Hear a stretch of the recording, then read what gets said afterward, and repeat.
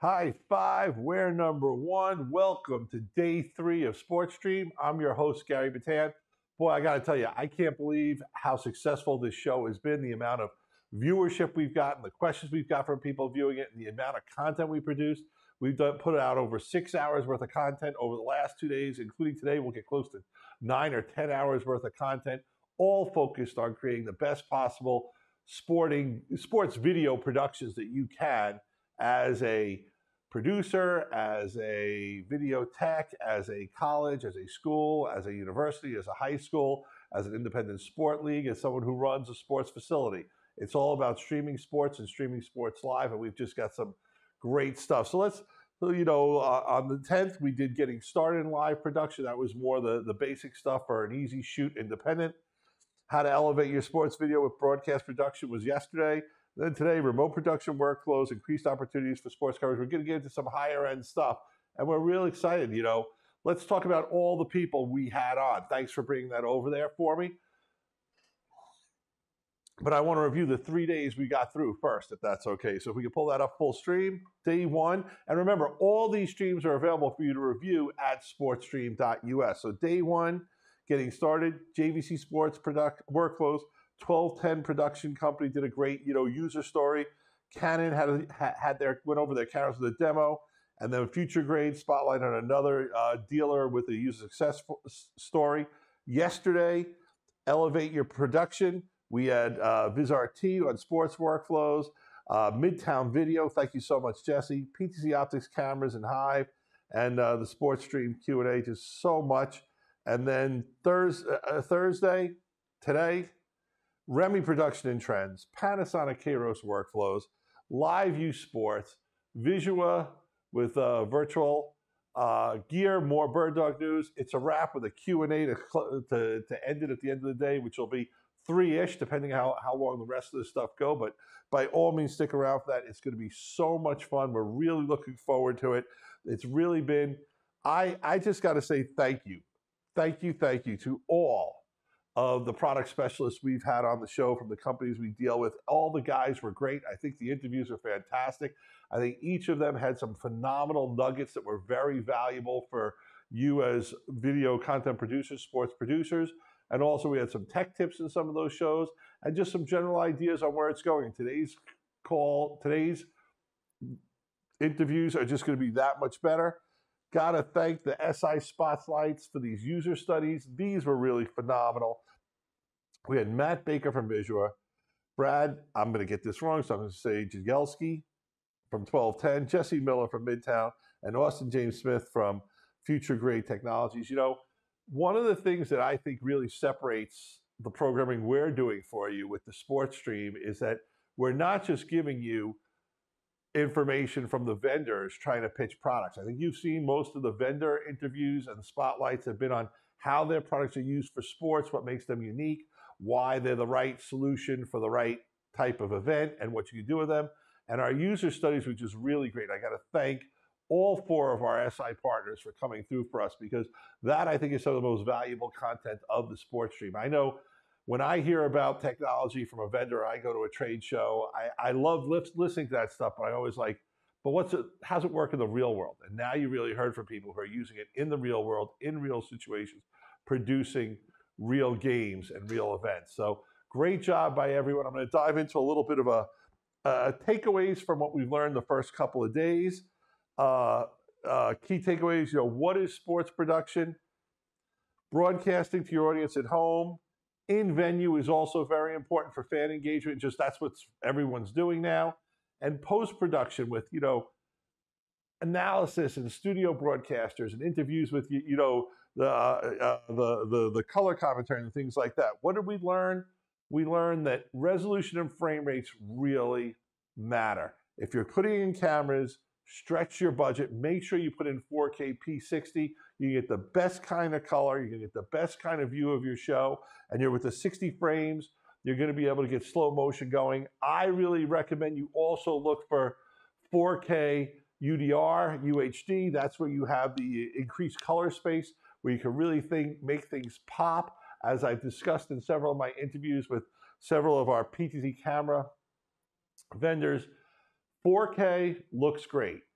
HD look great, and then we got 4K, but a lot of people, especially people my age, can't really tell the difference between a 4K and an HD signal on a television. But when you add UHD and all of a sudden you get that additional level of color clarity, all of a sudden the blades of grass pop, you see the sweat on the guy's arm, you start to see, a more vibrant image, and it looks clearer and better. In fact, back before COVID, when we were first learning about UHD, one of the tests that a lot of our vendors did was, hey, look at this UHD with HDR versus 4K without it. And most people, especially people over 40, like the UHD better. So once again, I got to wear these glasses. Resolution is a problem for me. When it's color, it looks that much better. So by all means, 4K P60.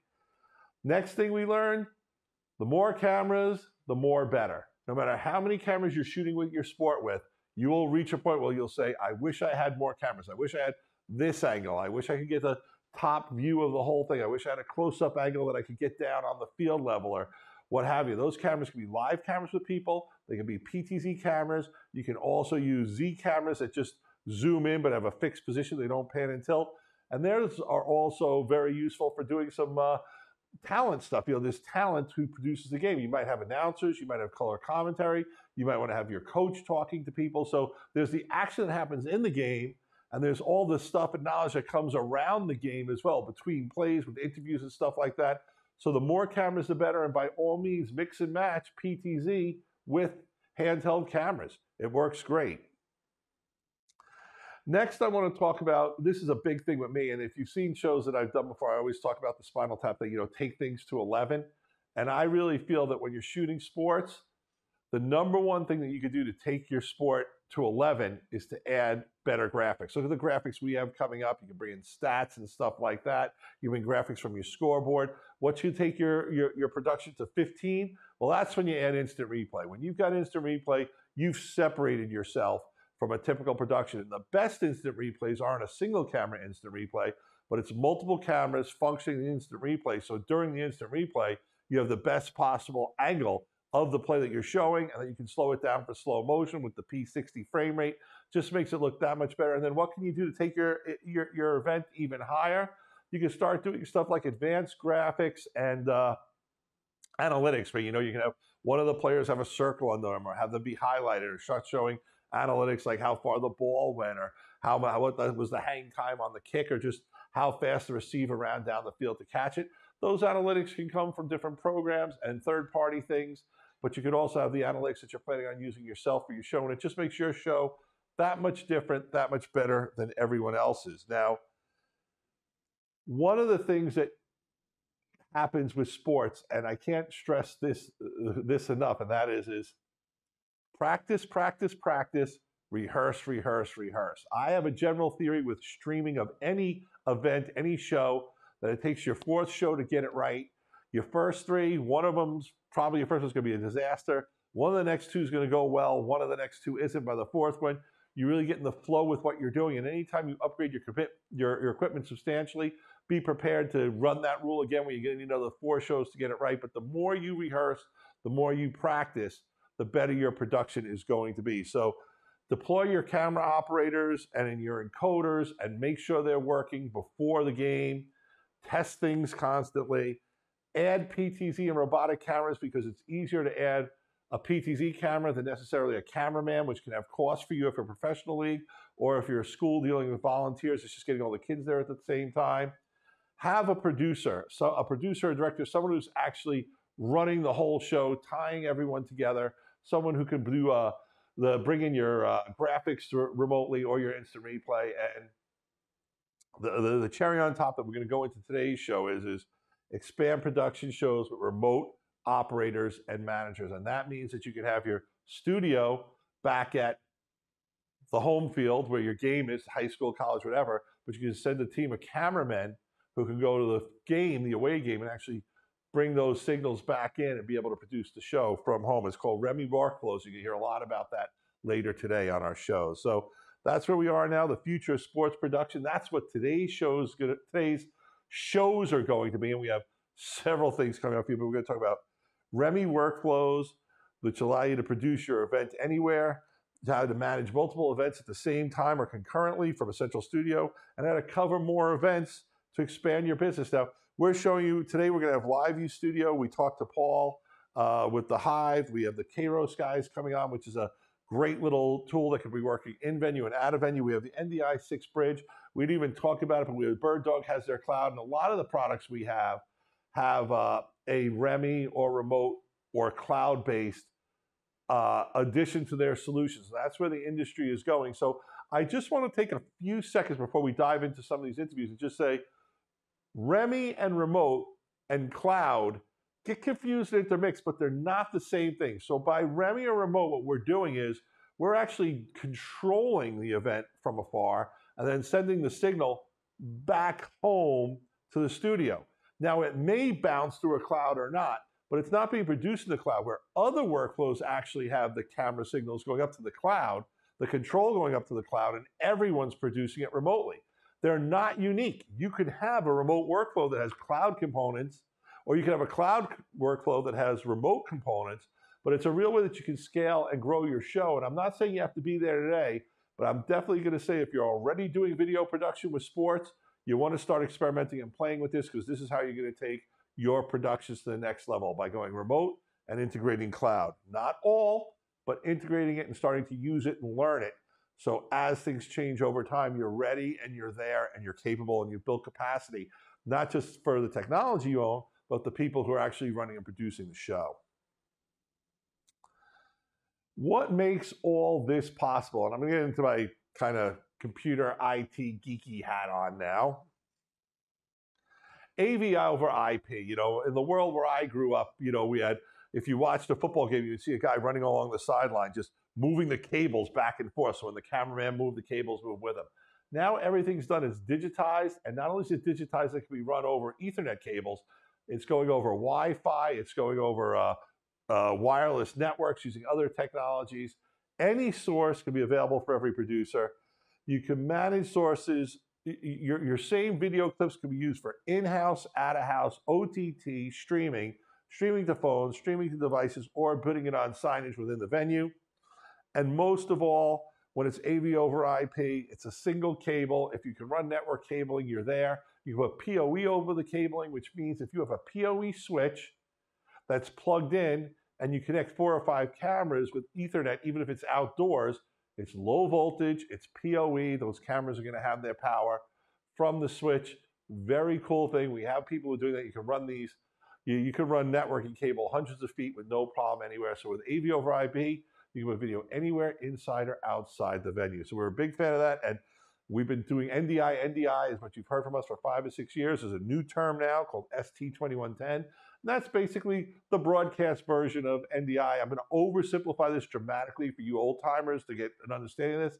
Think of NDI being more like HDMI as an easy, convenient hookup that can be used by consumers, prosumers, and broadcast, where ST2110 is more like SDI. That's when you know you're really into the more high-level, broadcast-level production. And of course, you can mix and match as needed. It's not all one, all the other. It's not all SDI, all HDMI, and it's certainly not all NDI or ST2110. You can mix all 4 to the 2 baseband and the 2 IP. Grow as you need. Expand your sports production universe as your budget and as your talent. And by talent, I don't mean the talent of the players on the team. I mean your production talent grows. And the other thing that's really cool over an AV over IP workflow for sports is you can scale up your production in a hurry to just add what you need for a short time while really maintaining your general workflow. What I mean by that, let's say your team makes the playoffs, and now all of a sudden you got to produce better video. It's going to go to the OTT or the local television station wants to pick it up, or maybe YouTube, you're going to show your games on YouTube, but you didn't show them live, or you're going to feed somewhere else. That's the great thing about AV over IP. Since everything's digital, you can send it wherever you want to send it. I guess I should have shown this slide while I was talking, but sometimes I get so excited about what I'm talking about that I forget that I have a slideshow that runs with it. So, you know, expandability, scalability is a term we use like in the business world and in the IT world. What it basically means is you're future-proofing your production. Your production is grow as you grow. If your team gets more successful, you can grow your production. If your team makes the playoffs, you can grow your production. Or if you just have more kids join up for your TV production program as a school, you can expand it then. One of the things I want to stress is the people producing this show right now with our TriCaster over there, Adam and James, they know these products cold, and you can call them at the 800 number we showed you before. I was too busy not talking, but they'll give you the tech advice you need. They'll help you with the whole stuff. You can call us there. And if you really need a local person who can come in and install the equipment and train you, we have a network of dealers through Broadfield Distributing that can easily come and help you get the exact equipment you need, put it in, install it, and train you, and service it and support it over time as well. So I was going to try to keep today's show to 15 minutes, and I actually achieved it, which is very rare for me because I usually don't shut up. But now we're going to do, this is a interview I had to do yesterday with Peyton Thomas from Kairos. And that was because the whole gang at Kairos is actually at the IBC show in Europe, and he made himself available to do the show for us. So we're going to roll that video. I think we have a couple of commercials or something we're going to play, and then we're going to roll that video. Then I'm going to turn the show over to James, who's going to run the show during the day. And then at the end of the day, we're going to have a little Q&A session with me, myself, James, and Jim, where we're going to take some of the questions we got from you guys over the course of the show and boil them down. Some people ask the same questions and give you our top, 4 or 5 Q&A questions and how we're going to answer them and talk about it on the show. So thank you so much for signing up. Day 3 of SportStream, and I'm out of here.